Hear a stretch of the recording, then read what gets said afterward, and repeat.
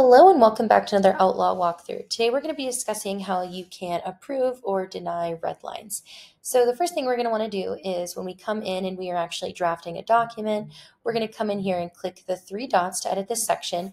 If there's not already a red line, I'm going to go ahead and just add one. So, if I think we should remove this bottom portion, I can go ahead and remove it and I can type out additional information I think we should add. I'm going to go ahead and hit save.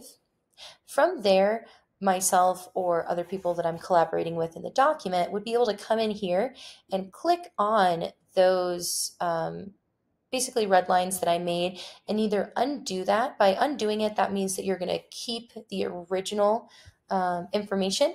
If you undo it like this, you'll see that that remains in, versus if I were to come in here and approve this one, I would approve that change to be made as well.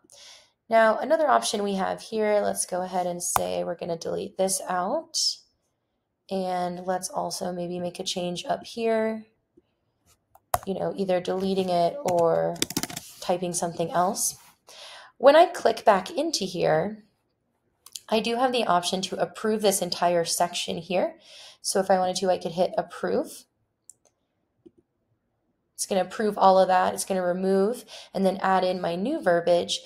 And then I also have the option, if I wanted to, is to approve an entire contract, right? So instead of just approving the section or paragraph that I'm in, I can also come in and approve the entire contract. Now I've already gotten rid of my other red lines, but that's an option too. So then we go ahead and approve it, and then we would be all set.